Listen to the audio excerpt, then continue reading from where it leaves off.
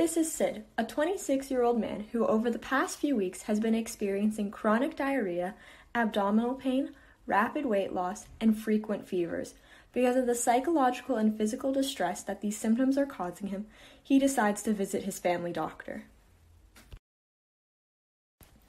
When he explains everything he's been experiencing, his doctor decides to do a blood test and a stool study to check for infections and foreign organisms that may be present in his body. When the tests come back negative, his doctors refer him to a hospital where they perform a CT scan on his abdomen to view his entire bowel, as well as a colonoscopy, where they view specifically his colon and take a biopsy to test for possible explanations. After ruling out all other conditions, his doctor diagnoses him with Crohn's disease. Crohn's disease is a type of inflammatory bowel disease where the gastrointestinal tract, specifically the small and large intestines, become inflamed and irritated. It disrupts your body's ability to digest food, absorb nutrients, and eliminate waste in a healthy manner. The small intestine's main role in the digestive system is nutrient absorption. This is where it takes the food that has been broken down in the upper GI tract and absorbs the usable nutrients into the bloodstream to enable the necessary functions of the body. The surface area of the small intestine allows for great efficiency in the absorption of these nutrients, yet with Crohn's disease, inflammation reduces the surface area where this takes place, leading to malabsorption. Other symptoms, such as pain, fatigue, and loss of appetite caused by Crohn's disease, worsen these effects as there is a more restricted diet and less food being ingested. This also means that many nutrients that pass through the GI tract will end up being defecated rather than absorbed. Diarrhea and loss of appetite can also lead to deficiencies in iron and vitamin B12 due to less time in the GI tract, reducing the water and nutrients absorbed. This creates somewhat of a negative feedback loop.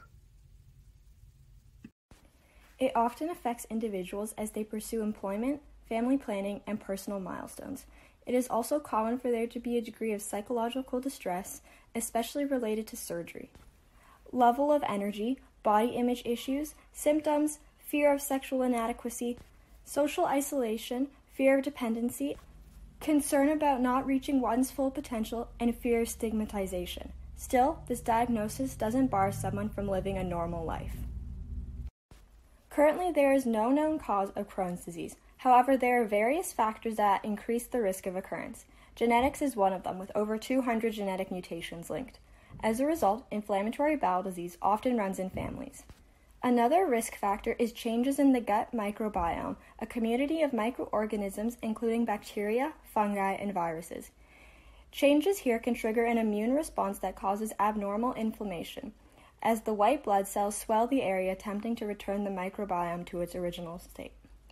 Other risk factors include smoking, autoimmune disease, pro-inflammatory foods, air pollution, non-steroidal anti-inflammatories, migration to higher prevalence areas, hormonal medication, and stress and depression. Currently, there is no cure for this illness, but there are ways to manage the symptoms.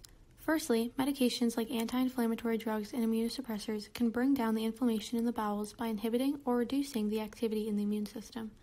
Other meds like pain relievers and antidiarrheals can ease the painful symptoms, and supplements can help regain nutrients that may have been lost. Nutritional therapies like special diets, feeding tubes, and nutrient injections can also be used to allow for the bowels to rest and heal from their constant inflammation. If all other treatments fail, surgery to remove a damaged part of one's intestines can be a good option for emergency relief of extreme symptoms.